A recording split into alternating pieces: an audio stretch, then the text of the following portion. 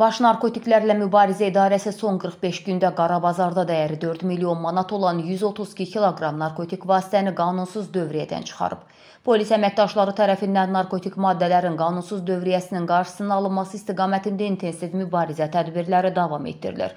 Daxili İşlər Nazirliyi Baş Narkotiklərlə Mübarizə İdarəsinin əməkdaşları tərəfindən son 45 gündə Bakı və Respublikanın digər bölgələrində keçirilən silsilə əməliyyatlar zamanı narkotiklərin qanunsuz dövriyyəsini təşkil edən 3 mütəşəkkil dəstə, o cümlədən bu maddələrin satışı ilə məşğul olan 49 nəfər saxlanılıb.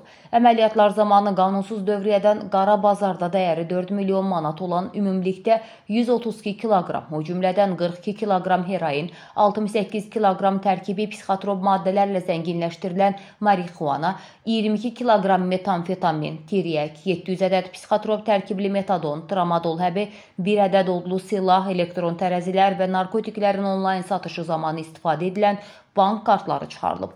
Bu sahədə baş idarə əməkdaşlarının həyata keçirdikləri sonuncu əməliyyatlar zamanı mütəşəkkil dəstənin üzvləri Elmir Alılı, Fərman Sultanlı və Xalid Bağırov saxlanılıblar.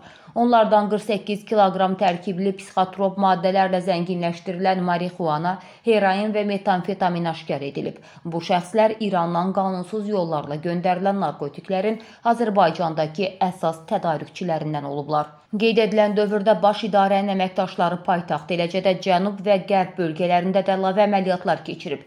Masallı rayonunda baş tutan tədbirlərdən biri zamanı narkotik maddələrin ölkəyə gətirilməsini təşkil edən əsas şəxslərdən biri Cəlilabad rayon sakini Sudev Xəlilov saxlanılıb. Onun üzərindən avtomobilindən və yaşadığı ünvandan 36 kiloqramdan artıq heroin və marixuana aşkar edilib. Faktlarla bağlı cinayət işi başlanılıb, saxlanılan şəxslər barəsində həbs qəti imkan tədbiri seçilib. Bu şəxslərin daxil olduqları narko şəbəkənin digər üzvlərinin saxlanılması istiqamətində tədbirlər davam etdirilir.